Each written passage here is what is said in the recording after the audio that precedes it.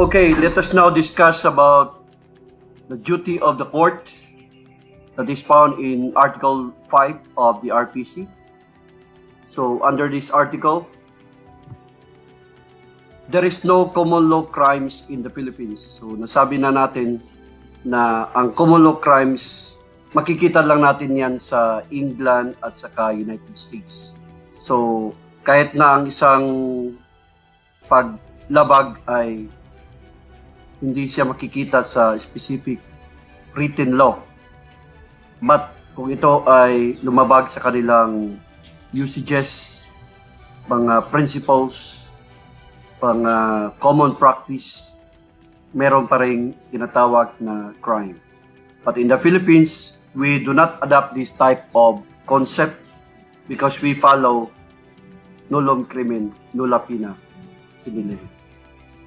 So in case na merong act na ginawa ang tao na masama pero walang particular law that can be used as the basis for punishing the person, the court will not impose punishment upon the person, but he will have to recommend to Congress for the enactment of a particular law. Because we said our law follows the principle nullum crimen, nulla pena sine lege. There is no crime when there is no law punishing. Let us now go to Article 6, the stages of execution. So let us first discuss two very important classification of crimes.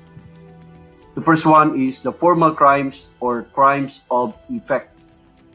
So this is a single act that consummates the offense. Meaning, sa isang paggawa lang na kumpleto na nagawa na ang lahat ng kailangang magawa sa isang krimen. A good example is physical injuries. Sa physical injuries, wala na tayong frustrated at saka attempted. Kasi meron ng tinatawag na classification of physical injuries. We have slight, less serious at saka serious. Wala tayong tinatawag na attempted or frustrated slight physical injuries or attempted or frustrated less serious physical injuries and so on with the serious physical injuries. So the acts of lasciviousness, attempted flight to enemy country, because the mere attempt of it is already considered as consummated. Coercion, slander, illegal exaction. So again, pag sinabing formal crimes or crimes of effect, these are crimes that can be committed by a single act. So it will already consummate the offense. The second type is material crimes. So material crimes generally have stages of execution. Let us take note that under special laws, except if it is provided,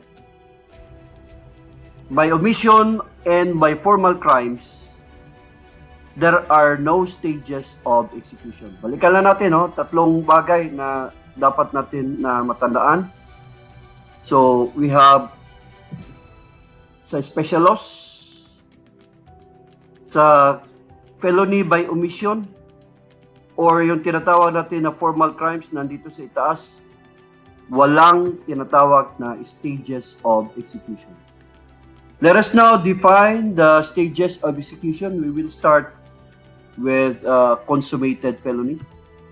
So consummated felony is a stage of the commission of the crime where all the elements necessary for the execution and accomplishment are present. In here, the offender reaches objective phase and he has no more control of his acts. So there are two phases of crime. Let us take that up.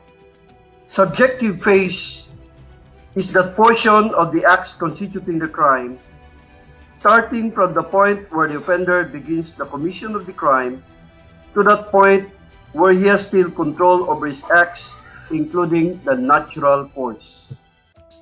Ito daw ay nagsimula nung sinimulan ng offender ang paggawa ng krimen. Hanggang sa punto na meron pa siyang tinatawag na control over his acts. So, kung wala na siyang control over his acts, lagpas na yan sa subjective phase. So, lagi natin tandaan ha, ang pinaka-coverage sa tinatawag natin na subjective phase, mula nung inumpisahan ng offender ang pag-commit ng krimen, hanggang sa punto na meron pa siyang control sa kanyang ginawa.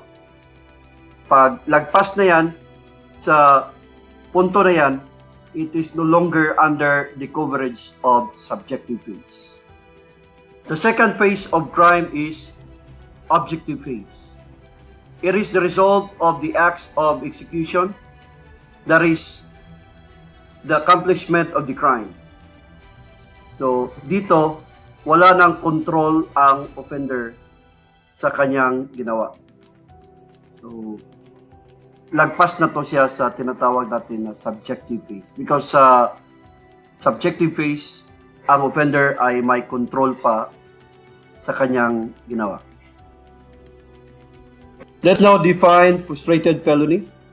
So, here are the elements. The offender performs all acts of execution. All acts of execution would produce the felony, and the felony was not produced. There is a reason, because of causes independent of the will of the perpetrator. So, tandaan natin dito na gawa ng offender ang lahat na dapat gawin. So, yung tinatawag na acts of execution. So, these acts of execution, if it is allowed in its natural course, magresulta to siya sa intended felony. Pero, hindi nangyari ang intended felony. Sabi dito, not produced. Hindi nangyari because may dahilan, may reason. So, ang kailangan, ang anumang dahilan na yan, it should be independent of the will of the perpetrator.